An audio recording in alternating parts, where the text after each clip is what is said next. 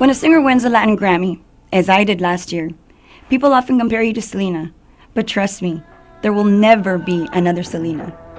She grew up in Corpus Christi, singing in the family restaurant. But soon, Selena became a national sensation, turning out one hit after another, her stunning voice selling millions of albums.